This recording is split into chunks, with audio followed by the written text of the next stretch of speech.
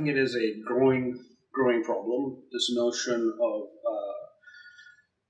consumers making up their minds in the first 5 or 10 seconds about whether a particular marketplace is going to meet their needs or not. The access to opportunities are just a click away, right? So the challenge for customers that we work with is how do you transform entirely the onboarding process where, after you've paid excessive amounts of money to acquire the customer and they land on your site, how are you building a very personalized human experience where they go from, browsing to register to first transaction to how many ever listings it might take to become a loyal user. We spend an inordinate amount of time building software and applying machine learning to solve those problems where that first interaction is most meaningful.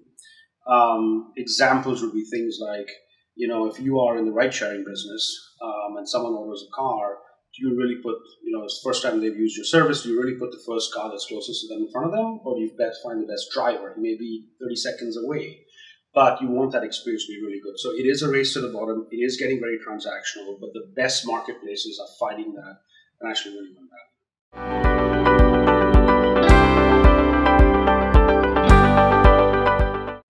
The thing we wake up to solve every morning is how do we let every single marketplace customer treat every consumer, every buyer and seller, not as a cohort or as a segment, but as an audience of one.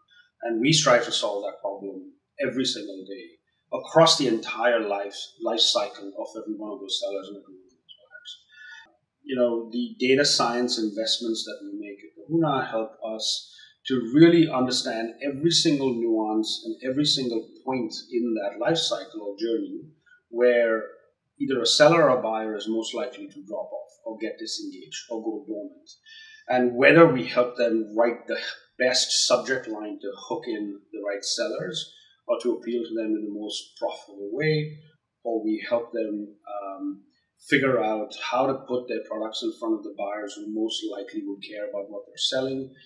We believe that machine learning and artificial intelligence has, for the first time, allowed modern marketplaces to be able to, in the most human and real ways, deal with every single constituency that they deal with as an individual. The most modern marketplaces have employed that kind of technology today, and they've been able to fend off the Amazons and the Ubers and the Open Tables and the Yelps in their markets and really, really build very meaningful, sustainable businesses.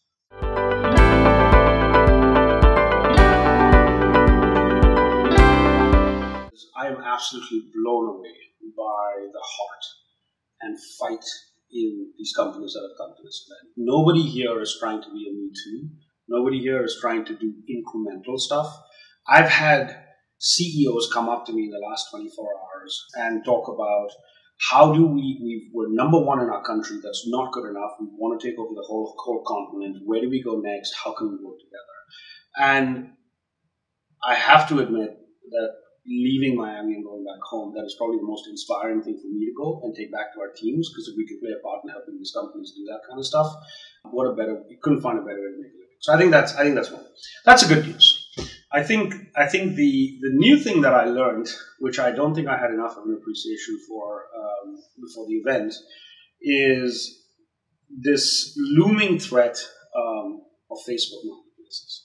And I feel like to some degree it's real, and to some degree it's undue. I don't think they're really double clicking and understanding how it can be a source of lead gen for them. I think there's a lot of preemptive skepticism around it, but I can respect it. Having said all that, I do believe that the next 12 months is going to be subsumed in companies understanding what is their Facebook coexistence strategy. Do I compete with them? Do I partner with them? I can tell you this. Some of the most iconic marketplaces who at this point are not competing with them have a really, really strong game plan to use one-to-one personalization and outcompete them because of the value that they can provide. However, I do think it's a bit blown over. I think they need to understand a little more. There are opportunities to drive significant lead generation from social platforms. So I would take a deep breath and give it a fair.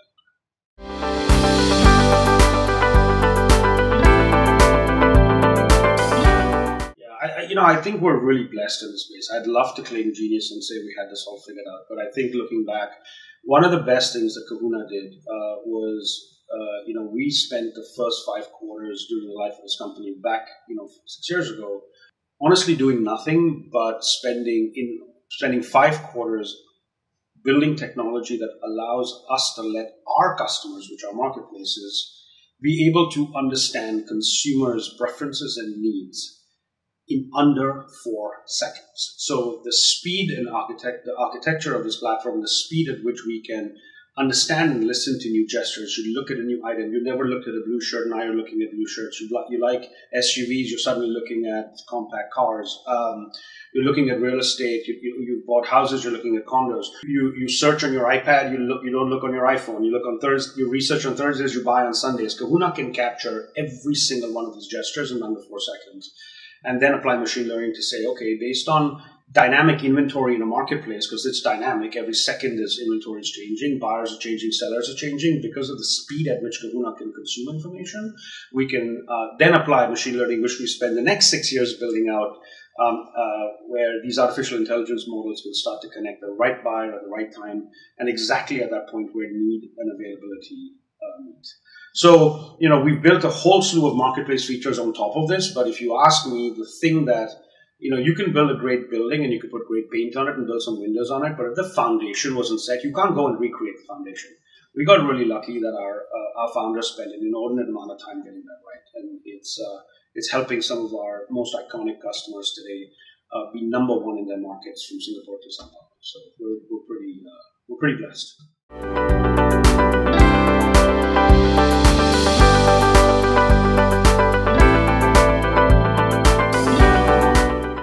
Like any CEO does, you look at, what's the product we're building, what's the market we're going after, what's the team that we have, what's the culture, and you start to sort of get make sure that you have the right DNA in place that is much more resilient and can outlast, blow by blow battles that we all have as CEOs.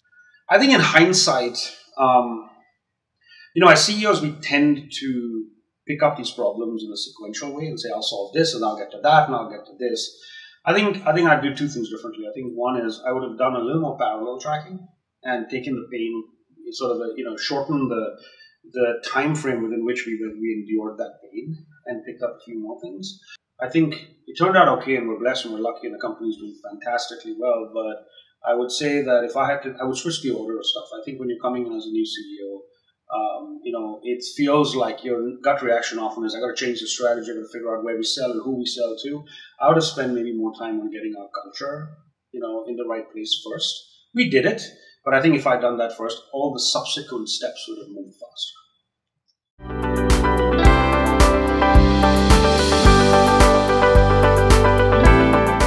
So, I think one of the companies that's absolutely blown me away and actually inspired me is a customer of ours by the name of Carousel. Carousel is the leading classifieds marketplace in Southeast Asia, based out of Singapore, and they lead markets like Singapore and Hong Kong that they play in the broader region. And the thing that is, that inspires us and me to go back and do more for them is, when I talked to their head of digital marketing, he made two statements, and he's made many statements along the way, but he's made two that, made me just think of the enormity of the task that is in front of them and by extension in front of us as a partner.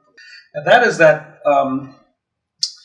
for most of us as consumers, we think about classifieds as a place where, hey, I've got this old couch and I need to get rid of it, and let me just put a photo of it up. Or I got an old car, let me put a photo up of it. And classifieds for most of us has been about that. I've got things that I need to get rid of.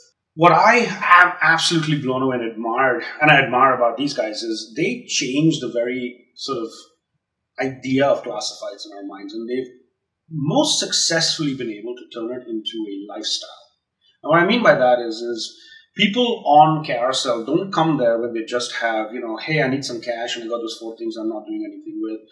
They use it as a way to actively buy and sell stuff so that they're freeing up cash. And if they bought something new and they can sell it in 6 months and they can sell it for 50%, they take that 50% and they buy something else. And it's almost a way to experience more different things in a short span of time than most of us would normally or otherwise afford.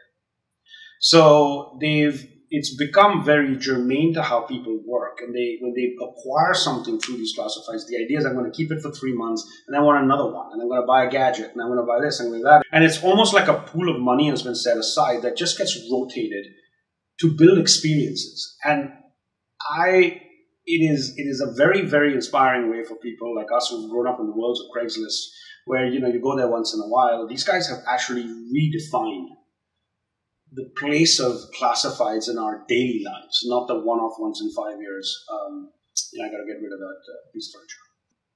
It just inspires us to be able to sort of help them build a brand like that, and I'm a privileged to work with companies like that.